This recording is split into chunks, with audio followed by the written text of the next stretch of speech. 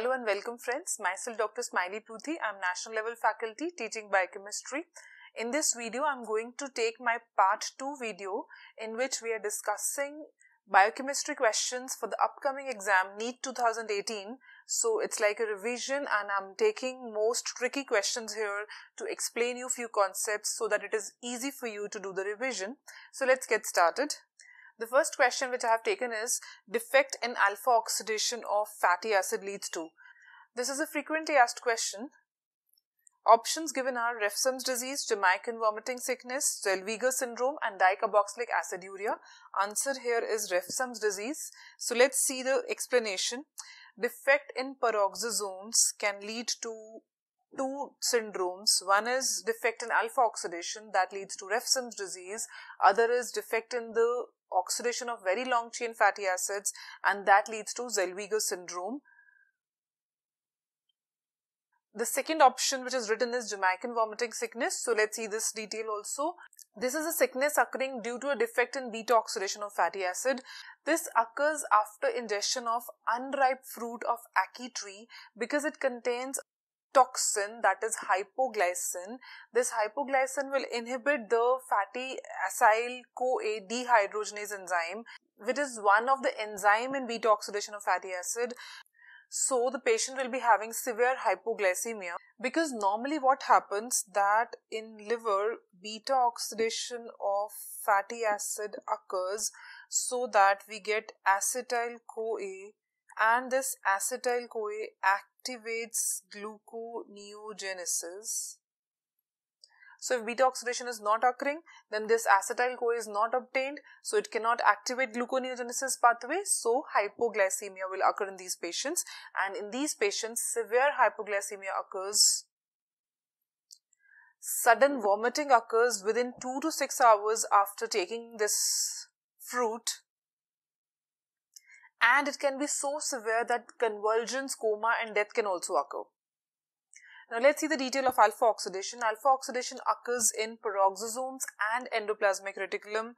This is occurring for branch chain fatty acids, for example phytanic acid, which is present in dairy products and green leafy vegetables.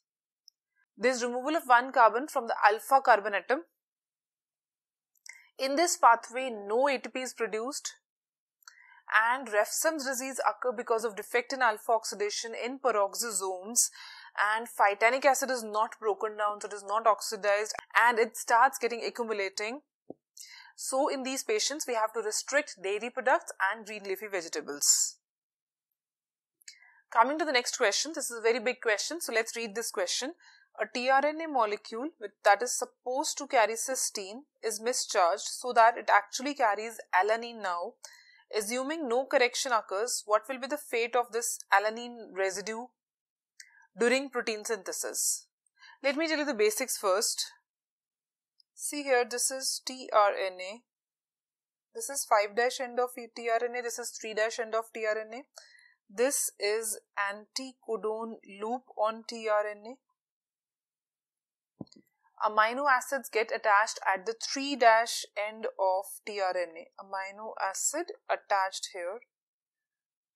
So anticodon is present on tRNA, but codon is present on mRNA. Now codon and anticodon have complementary base pairing. In translation, this codon on mRNA will recognize the anticodon. So codon and anticodon binds. But let me tell you one basic point here, that codon can see only anticodon. It cannot see which amino acid is attached. For example, suppose codon is for cysteine, anticodon is also for cysteine, right? And let's suppose a wrong amino acid, for example, methionine is getting attached at the 3' end of this tRNA. So now nobody can see this is wrong because I told you the basic is codon can see only anticodon, it cannot see which amino acid is attached. So now this wrong amino acid will be attached, right? To bring the correct amino acid, that is the work of tRNA. If tRNA is bringing a wrong amino acid, then that wrong amino acid will be added, right? So now see the question again. A tRNA molecule that is supposed to carry cysteine is mischarged. Supposed to carry cysteine means the anticodon is for cysteine. so that it actually carries alanine. So a wrong amino acid it is carrying, that is alanine. They are saying that no correction is occurring in this case. Normally if it occurs in body, correction can occur. We have enzyme amino-acyl-tRNA synthetase that can do this correction, that can do this proofreading step. But if this correction is not occurring, they are telling you in the question, correction has not occurred, what will happen to this alanine residue? So I told you, codon can see only anticodon, it cannot see which amino acid is attached. Whatever wrong or right amino acid is attached there, that will be added. So option B is correct here. You can pause the video and you can see all the options, but I'm just going to mark the correct option here. It will be incorporated, that is alanine will be incorporated into a protein in response to a cysteine codon, right? So codon is for cysteine, anticodon is for cysteine, but wrong amino acid alanine, if it is coming, that is getting added to the protein. See the third question. The hydrolytic step for the release of polypeptide from a ribosome is catalyzed by which of the following? In this question, they are talking of translation. In translation, we have initiation, elongation and termination. During elongation, we have one ribosome, that is peptidyl transferase present, that is helping in making the peptide bond because it cut amino acid from P site and attached the amino acid to the A site of the ribosome. Now in termination, we have to release the polypeptide from the P site. Polypeptide is released from P site. This is also a frequently asked question. Now in termination, releasing factors are present. Releasing factors. In eukaryotes, we have a single releasing factor, but in prokaryotes, we have RF1, RF2, RF3, that is releasing factors 1, 2 and 3. But let me tell you that this releasing word here is a misnomer. Releasing factors do not release the polypeptide. The name is a misnomer. Peptidyl transferase ribosome, which is having a role in elongation also, it has also a role in termination. That peptidyl transferase will help in releasing the polypeptide. So answer is B here. Next question is, what is the importance of lactic acid production in glycolysis? This is also a frequently asked question. This concept of NAD, NADH here at this one step of anaerobic glycolysis is very, very important. So let's see the detail. See here, this is glucose. Glucose gets converted to pyruvate, two pyruvate molecules. And in this case, 2 ATPs we obtain plus 2 NADH we obtain. The net gain of ATP is 2 ATP when glucose gets converted to 2 pyruvate. And we get 2 NADH which can go into mitochondria and can take part in ETC, giving 5 ATPs. So 5 plus 2 ATPs, we get 7 ATPs in aerobic glycolysis. But in case of anaerobic glycolysis, there is one extra step of pyruvate conversion to lactate. So 2 pyruvate gets converted to 2 lactate, and the name of enzyme here is lactate dehydrogenase. Lactate dehydrogenase, when works, it converts NADH to NAD. So now in this step, NADH gets converted to NAD. When glucose was getting converted to pyruvate, then NAD was getting converted to NADH, but now opposite is happening. So the purpose of this extra step of anaerobic glycolysis done by enzyme lactate dehydrogenase, its purpose is not the production of lactate. Its purpose is to produce NAD again, so that NAD can again be used for glycolysis, so that these steps can go on and on.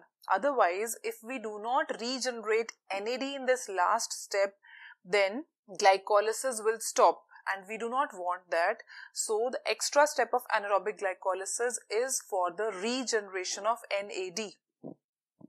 So see the question again. What is the importance of lactic acid production in glycolysis? Or we can say, what is the importance of that step by lactate dehydrogenase? The importance is regeneration of NAD. So option A will be the answer here. Coming to question number 5.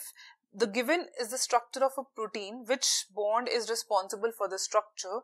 You can see the structure. The sequence of the amino acid is shown here. Aspartate, glycine, phenylalanine, glutamate, like that. So, you know, sequence of amino acid is primary structure of protein, and in primary structure of protein,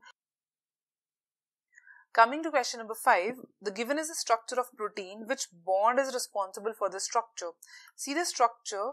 Amino acids are written here: asparagine, glycine, phenylalanine, glutamate.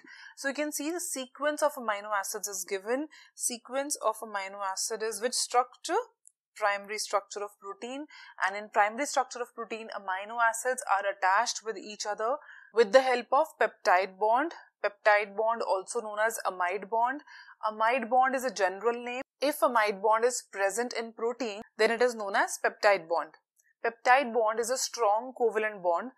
That's why on denaturation, only the secondary, tertiary and quaternary structures are lost, but primary structure is retained because of these strong covalent bonds. So answer here is which bond? Covalent bond in primary structure. Let me also tell you the bonds in other structures of proteins: secondary, tertiary and quaternary structure. In secondary structure, the bond is hydrogen bond, that is an alpha helix and beta sheets. They are stabilized by hydrogen bonds. In tertiary structures, we have hydrogen bond, hydrophobic bond, ionic bond and disulfide bonds. Now in quaternary structure, we have hydrogen, hydrophobic and ionic bonds. Ionic or electrostatic is one and the same thing.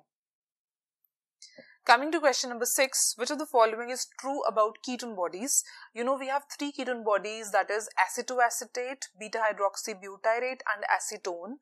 These are formed during starvation condition in the body, and also they are formed in diabetic person, because diabetic situation is same like fasting or starvation condition, because glucose is not entering the cells.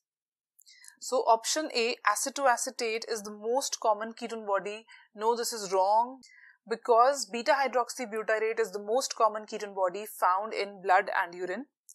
Option B says beta-hydroxybutyrate is the first ketone body to be synthesized. No, acetoacetate is the first ketone body to be synthesized. That's why acetoacetate is also known as primary ketone body, and the other 2 ketone bodies, beta-hydroxybutyrate and acetone, they are also known as secondary ketone bodies because they are synthesized from acetoacetate in the body. Option C, thiophorase, is absent in liver. Thiophorase is the first enzyme of ketone body utilization. This enzyme is absent in liver so that liver can never use ketone bodies. Liver has to produce ketone bodies for heart and brain. Liver can never use ketone bodies. So this line is correct, that this thiophorase enzyme is absent in liver. Option D says muscles cannot use ketone bodies. This is wrong, because muscles can use ketone bodies. Earlier this thing was a controversy that muscles can use ketone bodies or not, but now this thing is clear in your standard books that muscles can use ketone bodies. So answer here is C option is true. Coming to question number 7, which one of the following tissue can metabolize glucose, fatty acids and ketone bodies? All can be utilized by which tissue? Options given are liver, muscle, brain and RBCs. Liver cannot use ketone body, I just told you in the previous question. Why? Because of absence of enzyme thiophorase, which is the first enzyme of ketone body utilization. Then muscles can use all these 3 things, that is glucose also, fatty acids also and ketone bodies also. So answer is B, muscles here. Next, option C, brain. Brain can use glucose and brain can also use ketone bodies, but brain cannot use fatty acids because fatty acids cannot cross the blood-brain barrier. Option D, RBCs. RBCs can only use glucose. They cannot use fatty acids. They cannot use ketone bodies because there is no mitochondria in RBCs. Beta oxidation of fatty acid also occurs in mitochondria. Ketone body utilization also occurs in mitochondria, and when RBCs don't have mitochondria, then they cannot use fatty acids or ketone bodies. Coming to question number 8, all of the following lipoproteins are increased in type 3 hyperlipoproteinemia except Let me tell you about type 3 hyperlipoproteinemia. In type 3, the defect is in ApoE lipoprotein. There is defect in ApoE. ApoE is the ligand for chylomicron remnant and VLDL remnant. So, chylomicron remnant and VLDL remnant are not taken up by liver, so they will increase in blood, right? Option A, VLDL remnant, that is increased. Option B, chylomicron remnant is increased. Option C, triglycerides are also increased. Let me tell you, chylomicron remnant and VLDL remnant contain both triglycerides and cholesterol.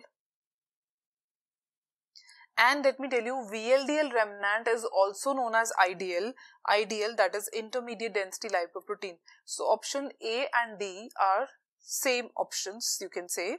And question is asking you, let's read the question again. All of the following lipoproteins are increased in type 3 except. Now you can see that all these four things are increased in type 3 hyperlipoproteinemia, but the question's word is very, very important, that they are asking you which of the following lipoprotein is increased except. Can you differentiate between lipid and lipoprotein? Lipoprotein means HDL, LDL, VLDL, and lipid means triglyceride, cholesterol. So the question is asking you lipoprotein, not lipids, and triglyceride, cholesterol are lipids. So answer is C here. That is not a lipoprotein, it is a lipid. Question number 9. HDL is synthesized and secreted from. HDL is synthesized from liver cells and also from intestinal cells.